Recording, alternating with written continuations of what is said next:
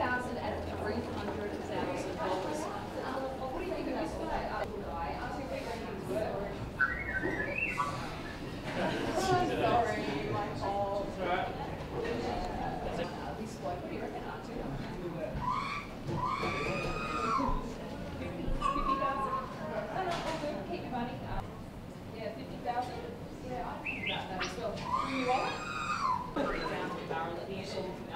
I reckon, yeah.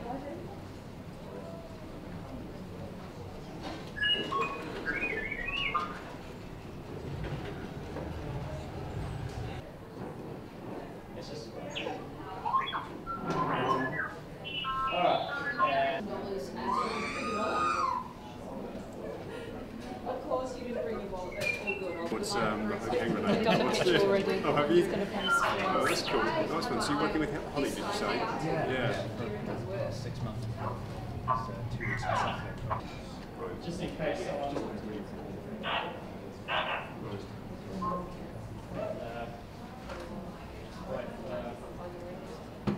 Anyway.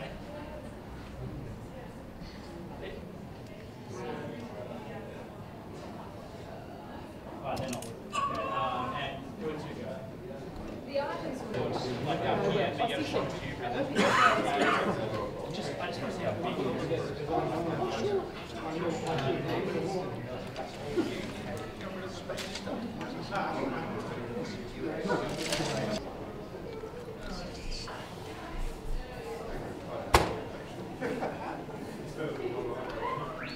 I hope so. I'd love to have put them on this costume auction. That'd be a great thing.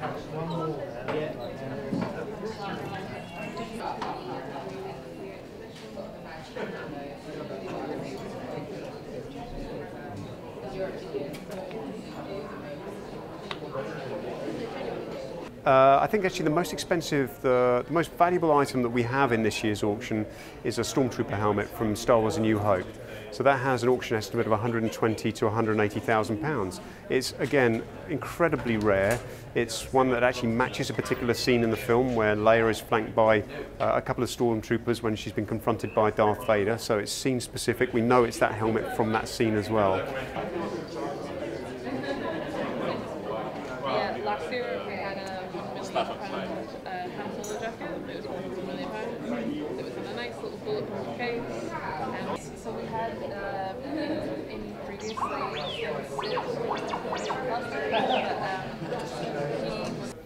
For £200 or £300, you could maybe acquire a script or some call sheets, maybe a crew jacket or garment, or maybe a lesser prop, something that's maybe more in the background rather than seen in close-up. We have some great newspapers from the Batman films, and in fact a couple of newspapers from Back to the Future as well.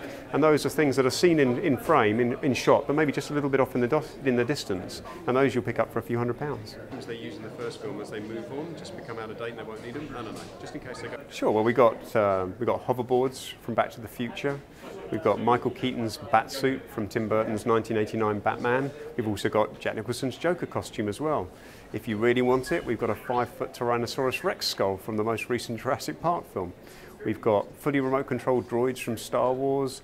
Really, you name it. And even going back to vintage Doctor Who, we've got blasters from vintage Doctor Who as well, and even K9's head. So there is something for everybody here across, I think in total, over 300 films and television shows.